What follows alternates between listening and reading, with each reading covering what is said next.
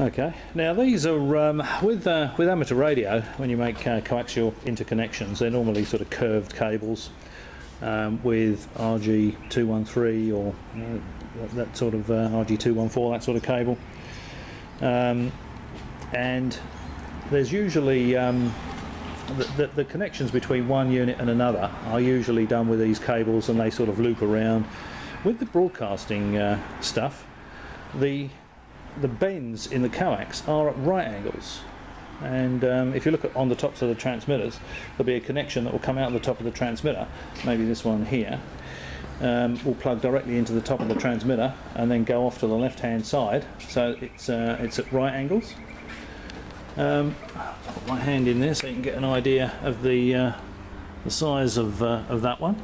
There's a small one down there you can probably use for your HF linear. 1 5/8. That's an 1 5/8. That one. So that's the smallest one here. And there's a couple of others here that 3 1/8. That's a garbage size. So this one here is a 3 1/8. No, this is the 3 1/8. Yeah. I think that's 4 or 4 1/8 or 4 1/2. Yeah. That's a 6, I think. That's a 6. Yeah. That's about as big as they go.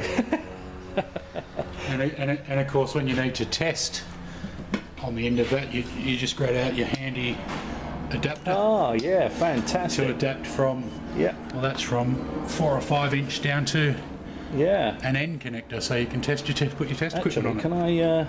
I'm just trying to think how I can get that in there without. Yeah. Right, and this.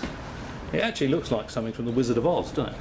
But it's it's an adapter, so you can go from an end connector, so you can put your test equipment on there, to the large coaxial. So if you've got a big coaxial feeder, or you've got a big coaxial antenna selector panel like that. Again, I'll put my hand on it so you can get the size of it. That's a 6 inch, did you say? No, that's probably only 4. That's probably a 4 inch. 4 1/8, 4 1/2. But that's a coaxial adapter. So from that size to the end connector. So if you were checking an antenna system or something like that, you can put your test equipment on there, and you could even put your bird through line on there, and could. That's probably not with a 4 inch diameter. Normally you'd be testing return loss or something, so you'd have a network or something. That's right.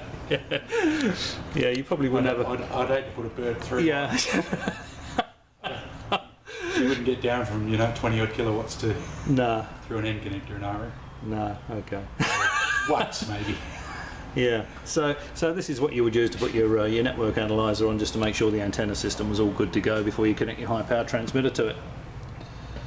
So there we go. Some right angled coaxial connectors. There are the different sizes there of the various different sizes of the coaxial connectors and the adapter. Okay. Well, I hope you found that interesting. Thanks for watching.